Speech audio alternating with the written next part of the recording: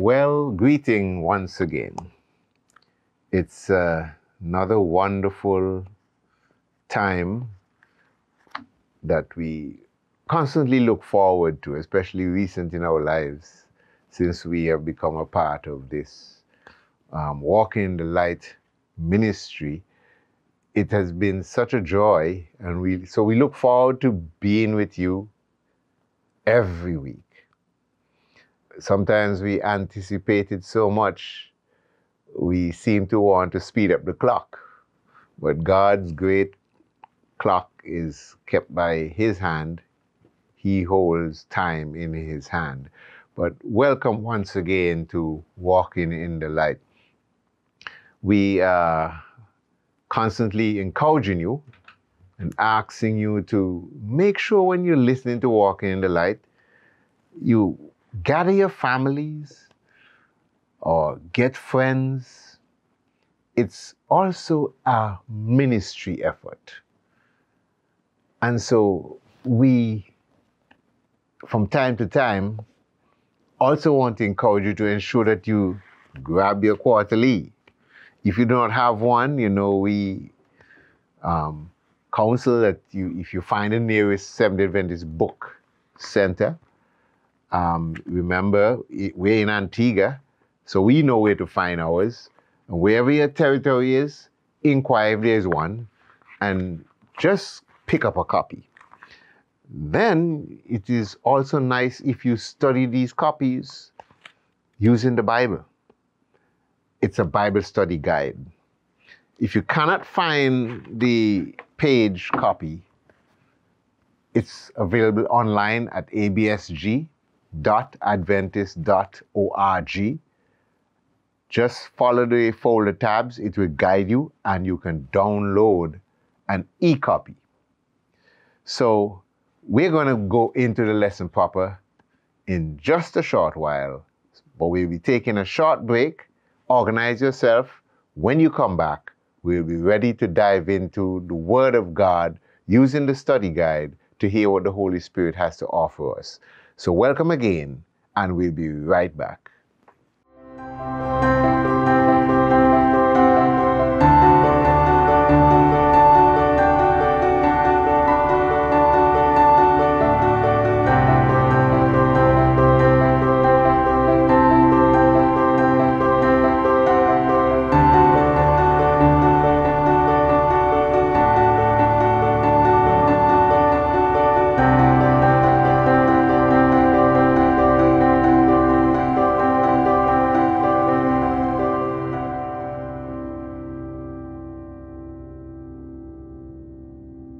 Yes, we are back and we're ready to go.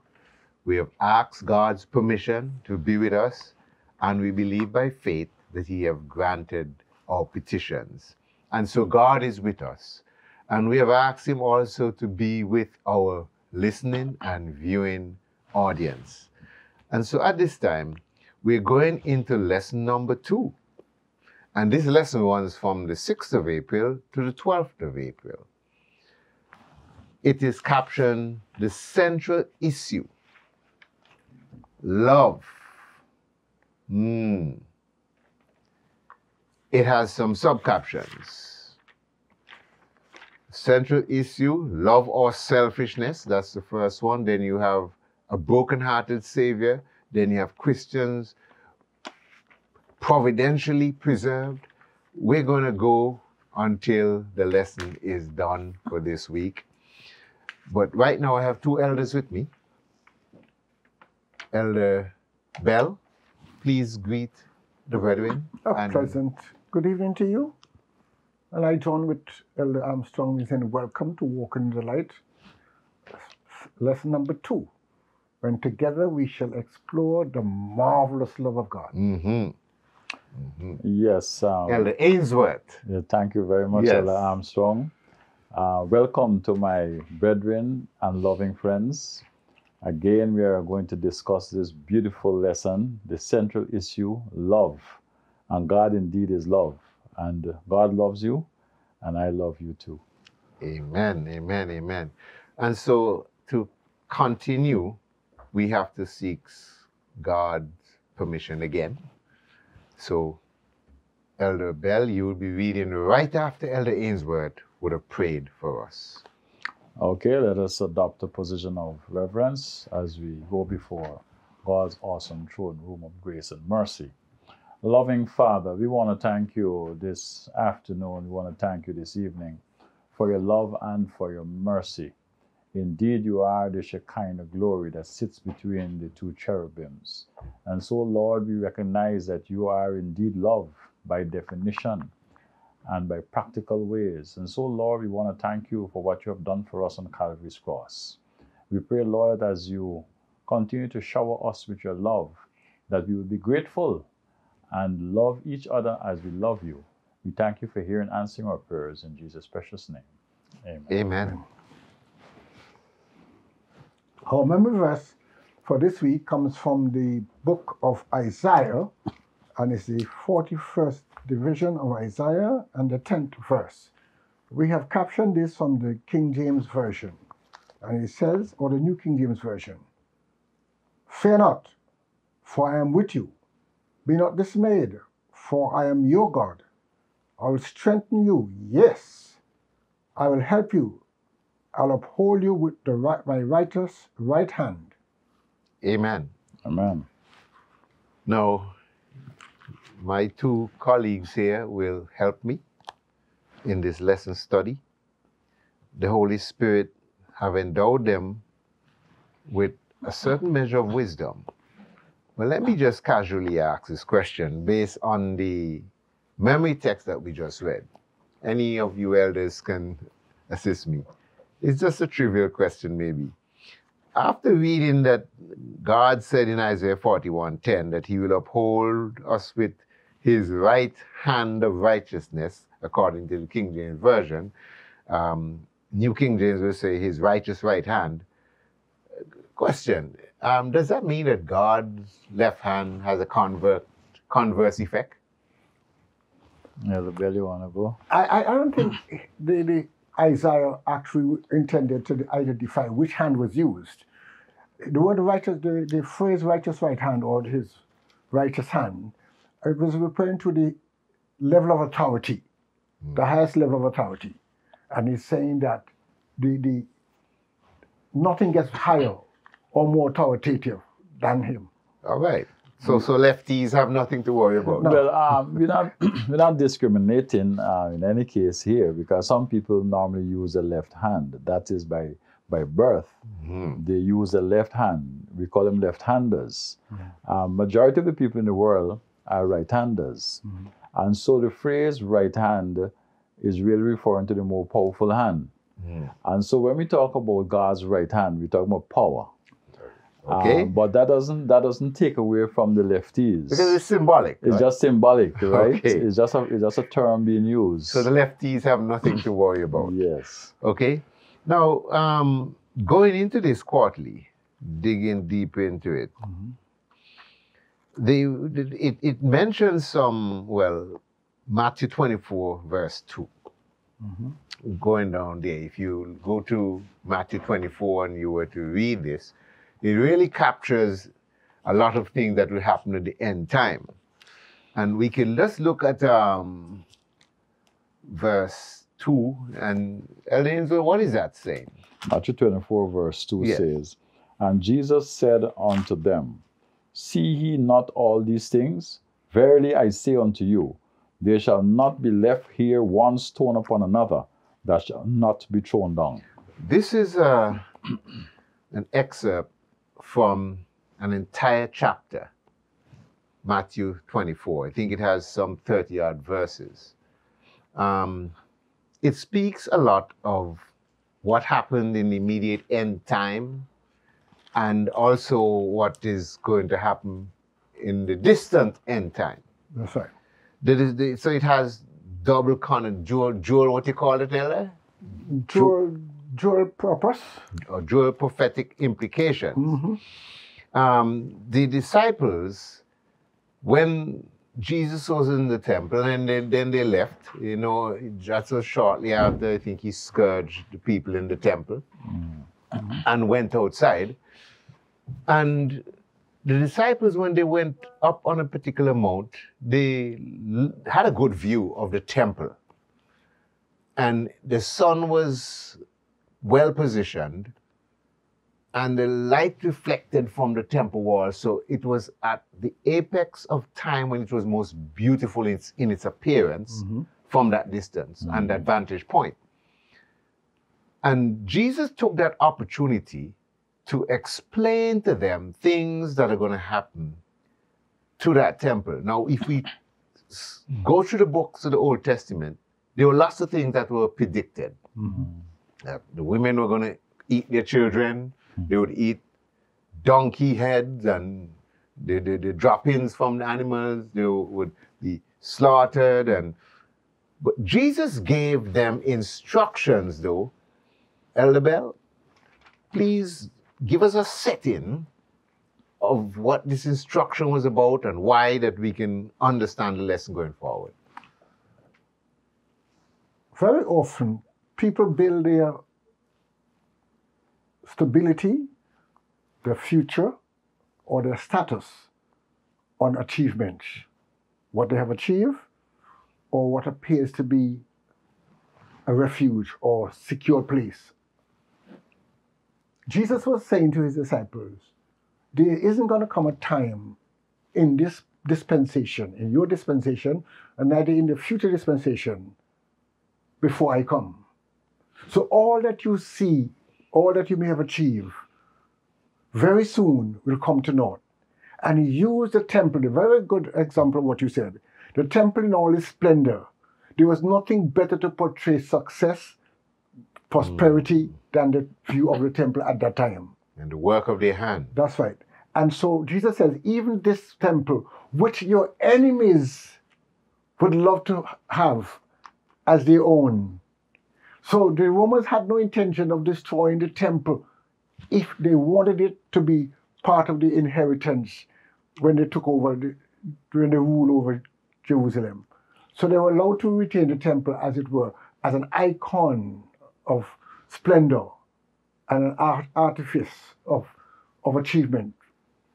But God says, Jesus says, not one stone, in that nothing that you see that you have achieved will be able to stand in the time of trouble. Hence, we have the memory verse. The memory verse says, even despite all of that, let not your heart be troubled.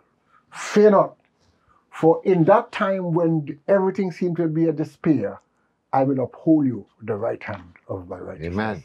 Elder Ainsworth, did Jesus said here, not one stone will be left standing on top of another. We know Jesus to be very truthful. And the Bible has his quotation written there. And we trust Jesus. That particular verse 2, not one stone, did it literally happen? Yeah, it literally happened. When the Roman Emperor, Titus, they invaded the church itself, the church itself was a refuge for the Jews.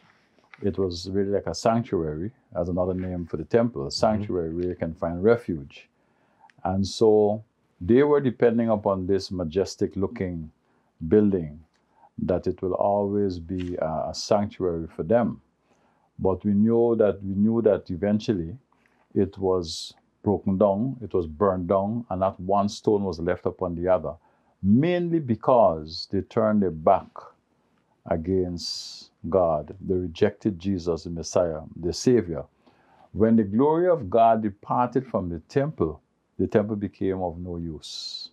And that's the reason why you find Jesus Christ mentioned that. As majestic and as beautiful as it looked, it served no purpose without the presence and power of God.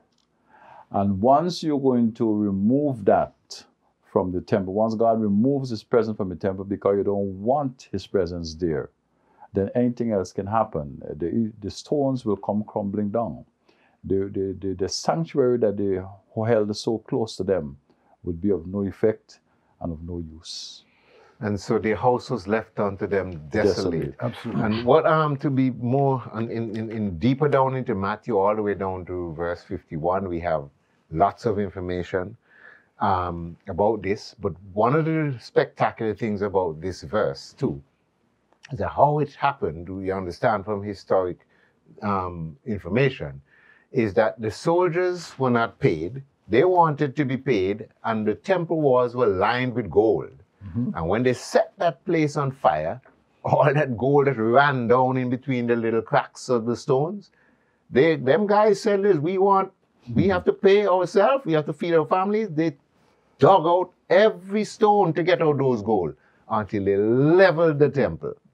So when Jesus said, not one stone will be left standing on top of another, anything Jesus say, don't take it to the bank. It is the bank in Jesus' name. Mm-hmm. But the disciples were told, they asked a question, tell us about the things that are going to happen in terms of the end of the world. And they also wanted to know about the signs of Jesus' coming. Mm-hmm. Elder Bell, they must have been confused. If you were there, you probably would have been. But you now have a more sure word of prophecy. You're not there. Tell us, what did those things that the response Jesus gave them, does it make sense to us today? Oh, yes. It makes sense for us today in that Jesus says, let no man deceive you. Mm. So he's going to say, listen, don't be fooled by those who tell you this is going to finish the world. In fact, just Monday had passed. Some people in America felt that the eclipse of the sun It's the end of the world? could spell the end of the world. And in fact, somebody actually quoted that Nostradamus predicted that in 2024 there are going to be some serious issues. And Nostradamus also said, or predicted some years ago, that there's going to be a new pope, one that is of a darker skin, and all kind of things. What am I bringing out here? I'm bringing out here, Jesus says, be not deceived. Mm-hmm. Not even if they make predictions in your favor. Don't be fooled. For there's some things that must take place. There'll be wars, rumors of wars, disasters by land, sea, and air. Don't be, and yet the end is not yet.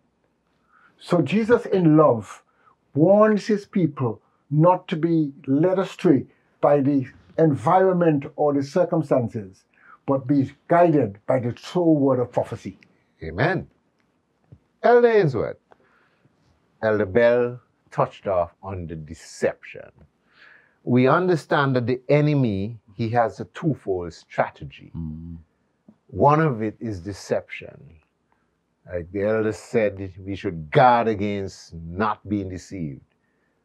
What is the other arm of strategy? The other one is persecution, which comes with violence. And the devil uses all that is in his power to wreak havoc on Christians to the point where you would throw them before wild animals, you would slaughter them, even women with children. They would persecute them to the last end, and to the point where these Christians would run to the mountains so that the mountains would offer some form of security. They would even try to go there behind them.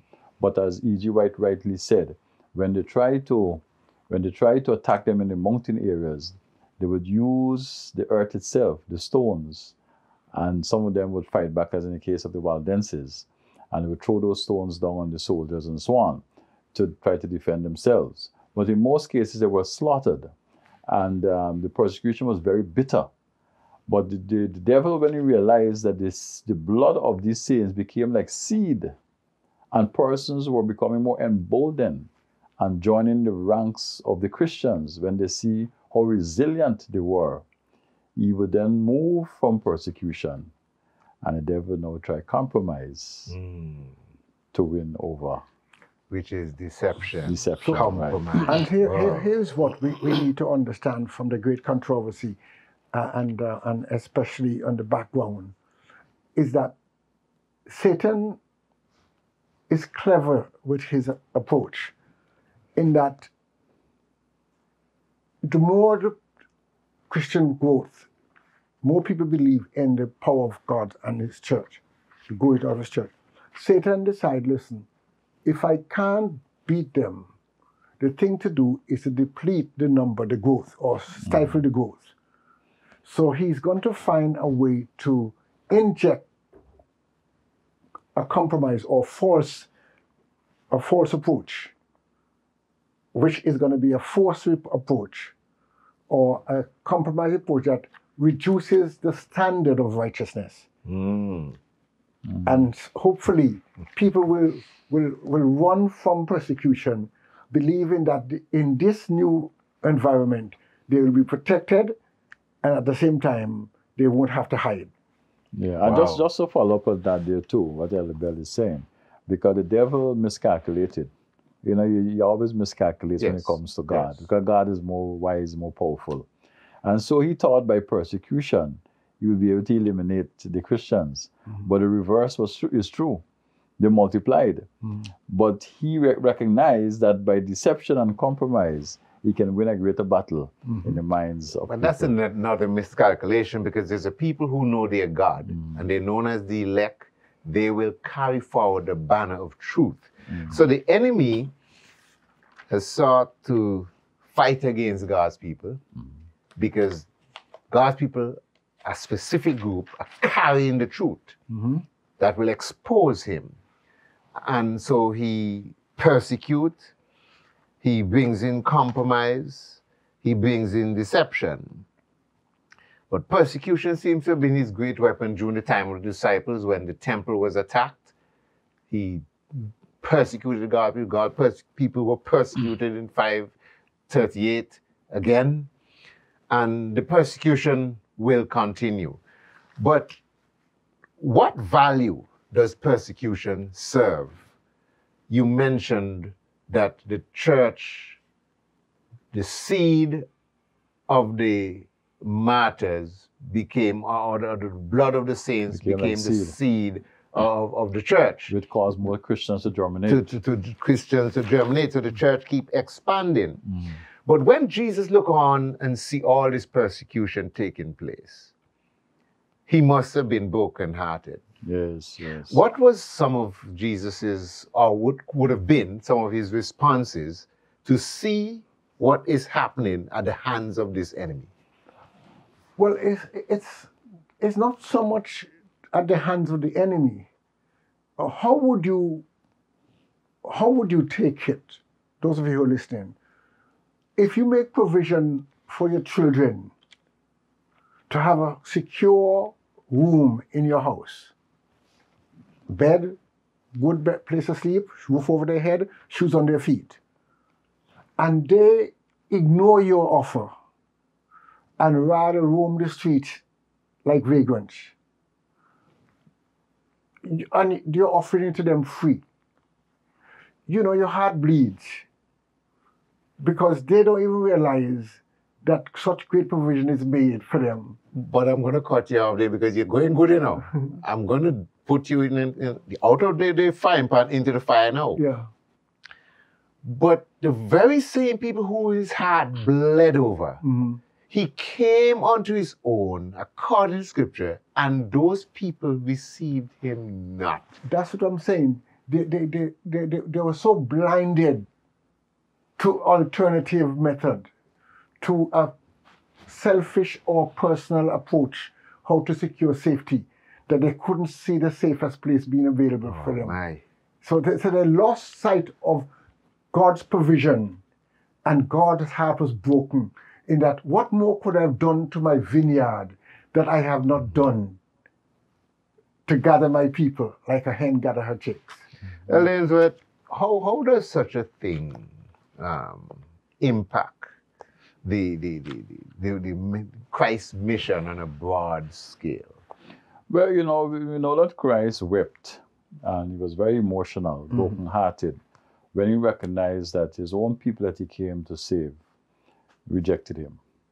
And if I should go back to what happened in the temple at Jerusalem, when the Roman emperor, for some reason, retreated, Yes. And there was a reason. The reason You know what the reason is. You know what the Yes. reason is. And it was predicted by Jesus. It was Jesus' divine providence at play. Mm-hmm. When he said, when you see this happening, then you flee. Yes, and do not return. And do not return. If you're on your house top, don't come down to get your clothes.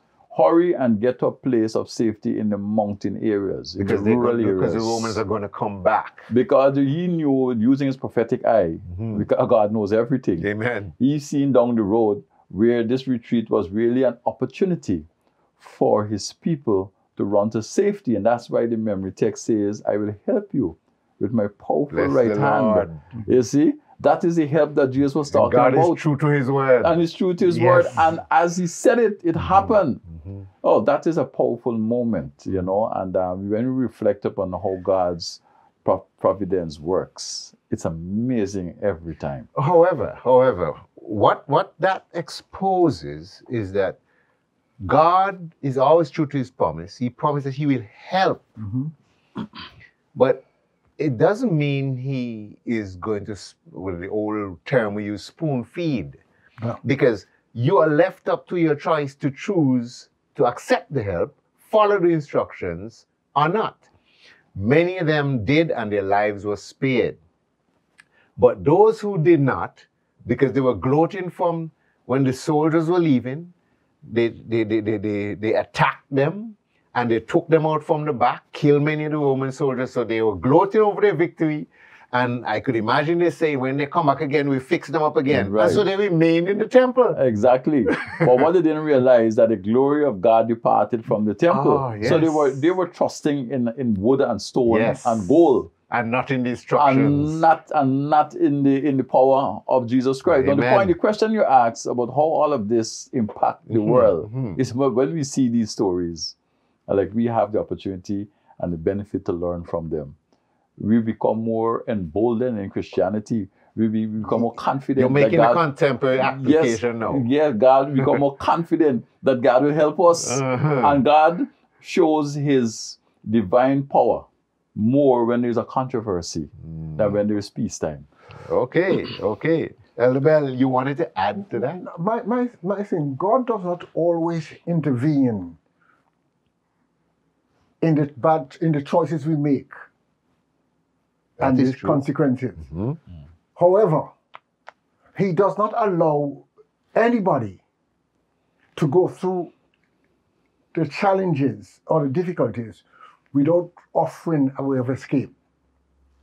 And how God does that, we saw it in the Roman thing. The Roman soldiers were supposed to attack the city, and for some reason they gave a weak span. They just said, look, we're not doing it now.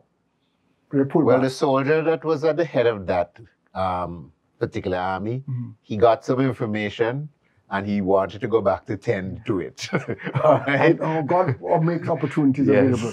And so God provides for an opportunity for all of us today, even 2024, to come to our senses. And for this reason, this walking in the light is one of those opportunities that God has provided in the gap so that people may stop, listen, think, and choose. Amen. Let me say it again. Stop, listen, think, and choose. So God does not manipulate our choices. No. And he does not always intervene to limit the results of his people's choices. That's right. God, he allows the natural consequences of rebellion to develop. That's right. All right? Because remember the word controversy here.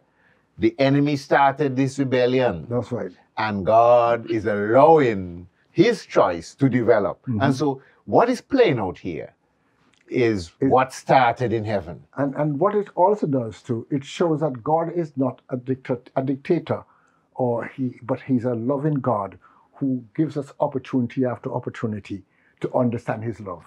And well said, because this is where a lot of us get in trouble as well, is that I've heard some people renouncing God, saying that the Bible contradicts itself because they judge God, because it's okay to judge God, but you cannot judge God based on a particular situation, a particular text, or any isolated issue. You got to judge God based on the whole big picture, because the things that God is doing, has been doing from the beginning, and we see that the word has pointed us to what's going to happen in the end, the culmination we're seeing.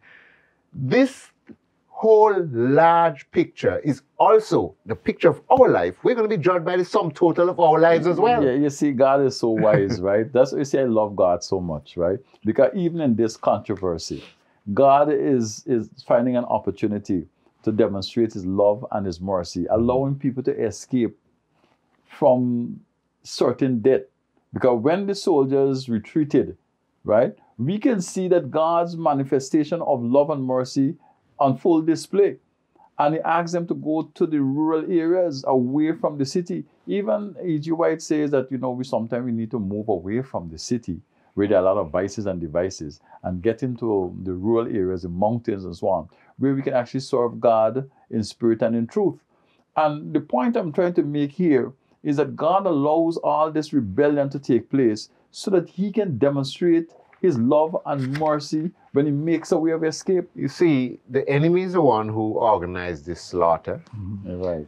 And he does these things with the intention to hide and try to blame God for it. Blame God. Bring God to the fore. So some people are disturbed. Why this good God allowed this bad thing to happen to me? My wife that I love for so many years, now we're in her prime, she died. All of a sudden I went to the doctor, heard I had cancer. All these things are maladies of the work of the enemy. God has been working through these things to help us to overcome them. But many of us do not see that. Maybe, I don't know, God, he knows everything, elders. But Christians, though, on Monday, providentially preserved. Why some people die? As Christians, there was a busload of people going up a hill in a certain island territory. One person died, and it was a young boy that just recently got baptized, full of fire.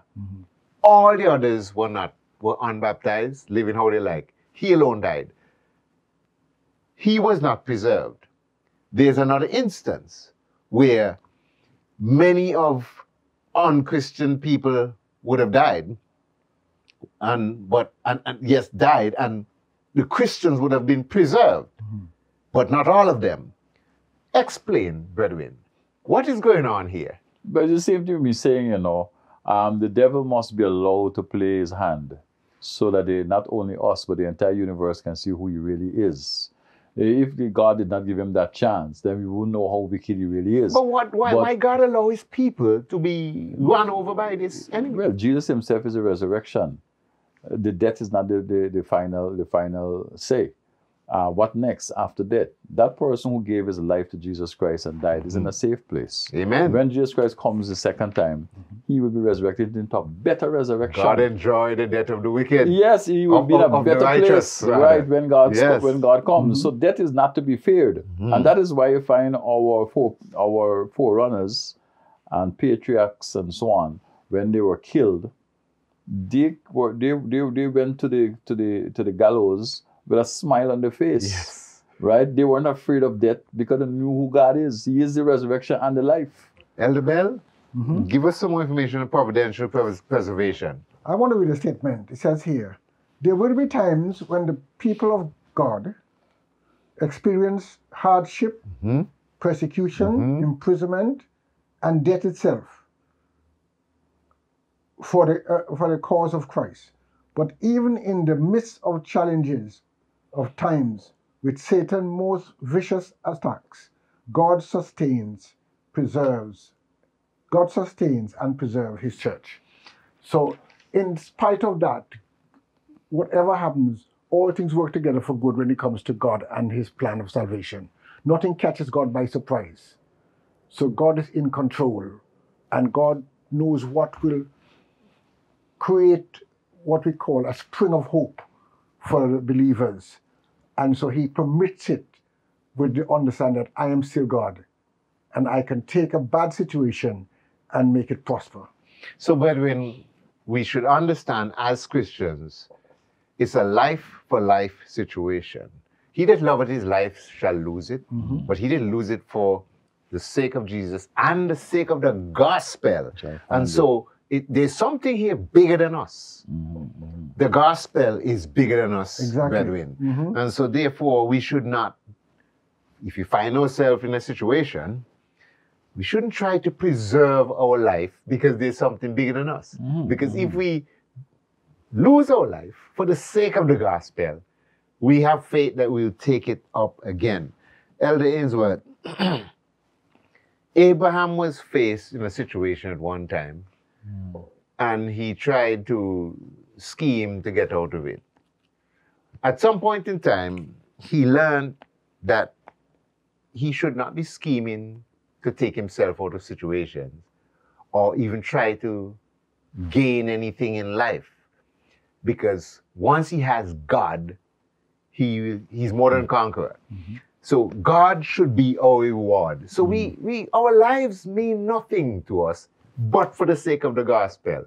God is our reward. Elder Ainsworth, I want you to address this statement that is written in Hebrew 11:35-38. Hebrew 11:35-38. Juxtapose that with what we've been saying. Hebrews 11. Yes, 35-38. 35-38. Let me read that. It says here, women received their dead, raised to life again, and others were tortured, not accepting deliverance, that they might obtain a better resurrection. And others had trial of cruel mockings and scourgings, yea, moreover of bonds and imprisonment. They were stoned, they were sawn asunder, were tempted, were slain with the sword. They wandered about in sheepskins and goatskins, being destitute, afflicted, tormented, of whom the world was not worthy. They wandered in deserts and in mountains and in dens and caves of the earth. These are God's people that have been persecuted, chased by the enemy. I see God allowed it to happen. Allowed it to happen. And we have to understand that this world is not our home. We're just pilgrims passing through. You see, the problem with this world is corrupted with sin, and there's nothing good here. And we shouldn't really want to desire any part of this world, because it's very transient, and soon it will be burnt up with fervent fire. So God has to create in us a desire for a better world. And persecution acts like a purifying agent that will take selfishness, and that is why part of the title of this and worldliness. Selfishness and worldliness out of you. Yes, man. Right? So these things may seem bad, but they're actually working out in God's favor. Matter of fact, God is sovereign, and He overrules in the events of this earth and its history for His own purpose and for His own good. So what seems like something bad actually works out to be for our own best good. So if the bank take away your house, nothing wrong with that. If he takes away your car, go ahead. Your child die, it doesn't matter. You're diagnosed with cancer. Praise the Lord. In Jesus' name. I hear you. Yes, Elder Bell, I don't know what you want to say this time, but I see there's a last paragraph here. If you don't mind. In vain was Satan's effort to destroy the church of Christ by violence. The great controversy in which the disciples of Jesus yielded up their lives did not cease when these faithful standard bearers fell at their posts. It didn't cease. No. Elder Bell, do we have those standard bearers among us today? Yes, we do. Tell us. Because we have come to a time when we measure success or strength by visible sight. So we walking by sight, Elder. And not by faith. And so, look at Hebrews chapter 11. It's a whole miracle of faith. And we're saying some of the faithful people actually suffered death and imprisonment.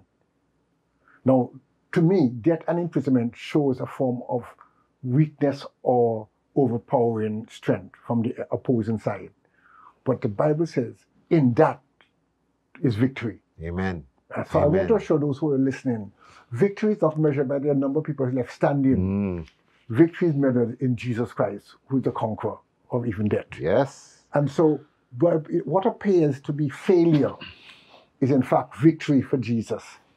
Question. Yes. How should we respond in the face of life's persecution? As a Christian, elder, think carefully here. I call myself a Christian, but I'm on the job and I'm being pressured by the boss, suspended for something I didn't do. My car got hit, the insurance is not paying me. Then I got a situation where an earthquake passed, my house is being wrecked, the insurance company is not looking at me. Elder, I'm going through a tough time. How should I respond as a Christian in the face of persecution? In the face of persecution, it is the enemy's plan to frustrate the human heart and mind. But God says, be stand still and know that I am God. That is if you are aware and Yes. have this knowledge. And so what God does in his beautiful day, and we're going to go back to the Jerusalem. The children of Israel were not aware of the plan to preserve the lives of the Jewish people in Matthew 24. But God providentially stopped the army from going forward. And he left instructions to tell my people, when this happens, flee for safety. I am saying God will instruct his people at the appropriate time that faith and victory is ahead. He will find a way to get it done. How he does it, that's love.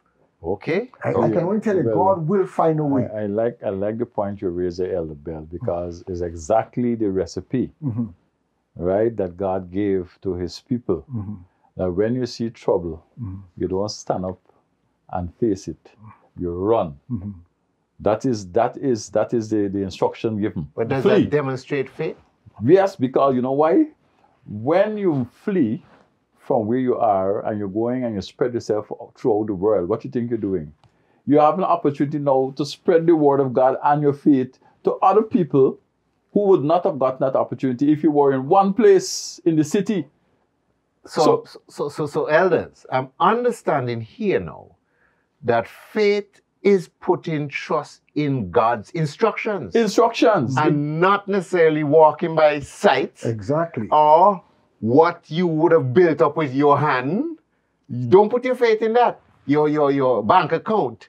You have a massive house, hurricane can come because you have your window shutters and so on.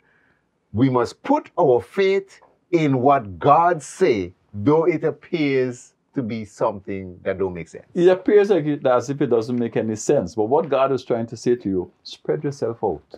This is your opportunity to spread yourself out.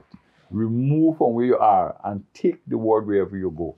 So sometimes even if it wasn't for persecution, persons would move. They will stay right there in the city, enjoying city life. But because of persecution, you have to flee. When you flee, you're fleeing with the word. And that is God's way of spreading the gospel In their situation. Throughout persecution is God's way of spreading the word as well. So what looks like foolishness makes perfect sense to God. So how did that apply to us today amidst persecution? Yes, well, today How should we respond? Right. When they're going to persecute us, we believe they will persecute us because history has a way of repeating itself. When that time comes, we are called to remove ourselves from the busy spotlight where they can see you, and you go into the rural areas and you can go into places that you have not been before, so you can have an opportunity to spread the word of God and to worship God in peace. And we are asked to, no matter what situation we find ourselves in, we must be faithful. Faithful to the instructions that God gives. So faith is not a man standing and say, I have a lot of faith. No, it's in a man that stand and on the dust say it, the Lord, You don't though the want- heavens fall. You don't want to bring on early persecution on yourself. If you see the fire in one area, go where there is no fire. It makes sense. Okay. It makes absolutely a lot of sense. So you must have a relationship with God to understand the leading of the Holy Spirit and to know His voice. Exactly. Now, how do we fit into the community? Understanding we have all this faith in the Word. We understand we're armed with the knowledge of persecution, what it can do to us and so on. Jesus, when He traversed this earth, and He went into places where there's destitution and people are sick and so on, there's a particular word that's usually associated with that. He's always moved with compassion.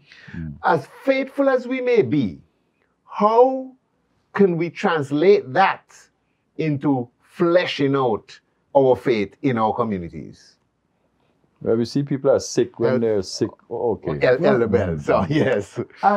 One of the things that we do, one glimpse of the Savior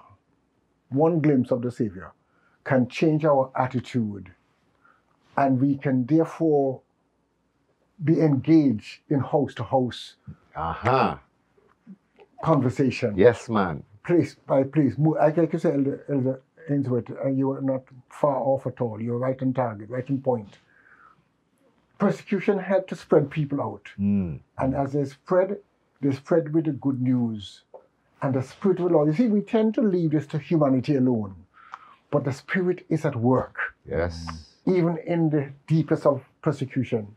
That's why the persecution is allowed. That's right. So that people will go and the word will spread. As many as believe. We have in Acts chapter 2, Acts chapter 4, Acts chapter 5. All speak to the growth of the church. All because they were going from house to house, spreading the good news of the resurrected Savior. So we have house-to-house response and caring, showing care, we care for our community. That's right. We also have one-on-one. You know, we also have crusades, you know, because in the book of Acts, there were 2 crusades where thousands came and people heard the gospel in their own tongue, you know. So carrying the gospel to individuals in our community is an act of faith. But when we carry the gospel, should we just carry the raw gospel? Is there anything else in the community that we as human beings connected to God should be caring about? Yeah, well, of course, I believe as an evangelist, when you're taking the word of God to people, you have to go with something tangible as well. So what's the Jesus method? Jesus went about doing good and healing the people and supplying them with food. When they were hungry, he fed them with two fish and 5 loaves of bread. In our setting and our economic situation, certain situations may call for money. Well, let me tell you, if you go back to the early Christians, right, they sold all that they had. I mean, we're far from it right now. I don't know when we're going to get there, but they sold all that they had, and they were able to distribute to every man and woman and child, and they lacked nothing. And everybody had enough and more to spend and to give around. Nothing. And lack nothing. What kind of mathematics is that? Well, that is how when God divide, you multiply. Amen. Yes, Elder Bell. One of the situations is, and I don't mean to hit it, but I'm going to say it.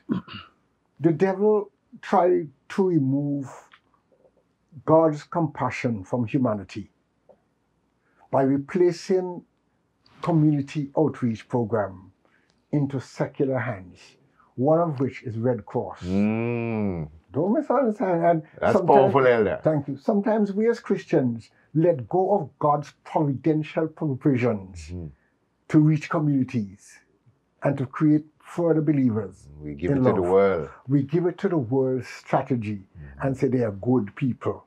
And this is what breaks God's heart.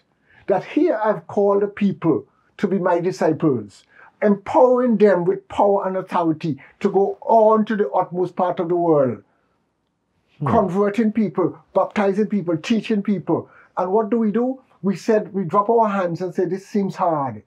And we give it to a secular environment. We give it to Mother Teresa and other areas. They're good, all right.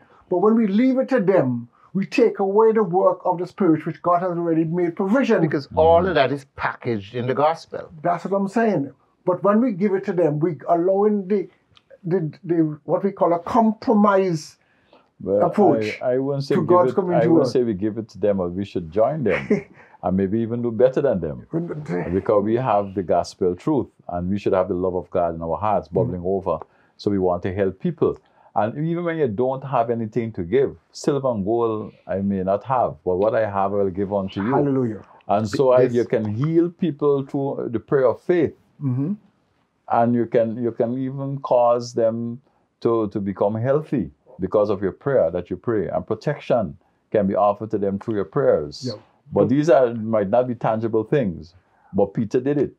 But remember, Elder, that we're looking at a great controversy. Mm-hmm. And one of the aspects of this controversy is for the Satan to mimic, replace, and compromise God's purpose and plan. Let's hear what the lesson says here. It says that in the great controversy, as you just mentioned that, Elder, raging in the universe, the devil wants to deface the image of God in humanity. That's right. The purpose of the gospel is to restore the image of God in humanity. This restoration includes physical, mental, emotional, and spiritual. God wants to give us abundant life. Amen. Many of our church brethren in the past have left legacies of God's love, God using them as conduits to touch other people's lives. If any of us were to pass on, what legacy would be read out as in our eulogy? Well, I would like people to remember that I was a loving person who had compassion on the poor and the needy. Someone who you can talk to and willing to listen and share the gospel and the hope of God and to bring comfort to people in distress. Amen. Elder Bell, what would you like to be your legacy? My legacy is that the love of God penetrates all human endeavors. So that I really love my brother, I love my sister, I love my community, I love people. Not because I can do good or they can do good for me, but because God so loved the world. Elder, please read John 13:35. Because you two gentlemen are saying, talking Bible language. John 13. 35, yes. Right, John 13, 35. Okay, I can read. I have it. By this, all men will know that you are my disciples if you have love one for another. Okay, and 1 John, in the essence of time, 4:21 says, and this commandment have we from him, that he who loveth God, love his brother also. Beloved, there are many things that we can do on this earth and pat ourselves on the back. But the one thing that will carry on throughout the ceaseless ages of eternity is sharing love with each other. No matter what we have done, God is love. You can't pat yourself on the back for that. Any last word, Elder? Well, I am saying that God permits suffering so that we can have an opportunity to show love to people. When persons don't have, and we carry food for them, we give them clothes, we give them shoes, whatever the case is, there might be suffering. But in that suffering, God is sending help. And in that help, people would know that God is good. So it's an opportunity for you to share God with others. Elder Bell, any last word? Yes, my thought for this week is that for God so loved that he spared nothing to bring humanity to the point of making wise choices in understanding his plan for salvation. Amen. And that is love. Amen. That is love. For greater love had no man than this, than a God could come Lay down his life. His life. You know, I'm going to give you a chance, but I heard the statement that God does not come down to meet man, but man comes up to meet God. And I had to challenge that statement. For God left the quarters of heaven to come down to be less than angels to rescue man. What this statement really means is God does not lower his standard to meet man, but he brings man's standard up to meet him. In Jesus' But he name. comes in person to save us, that we in turn might be redeemed back to the image of God. Yes, brethren, that's the lesson for this week. In essence, it is life for life. God has given his life to save us, and that's an act of love. God is asking us to follow him, love one another. That will demonstrate his love to others, and will also cause us to demonstrate that we love him because he first loved us. In this controversy, choose to follow God. We'll be right back with our benediction.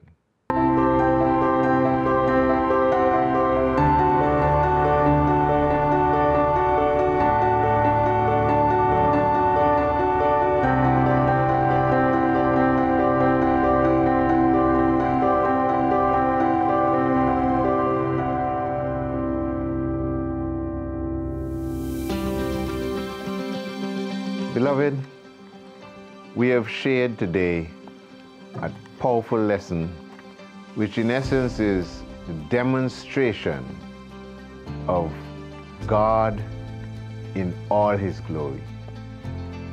The enemy have done a lot of things to this earth and the inhabitants of this earth.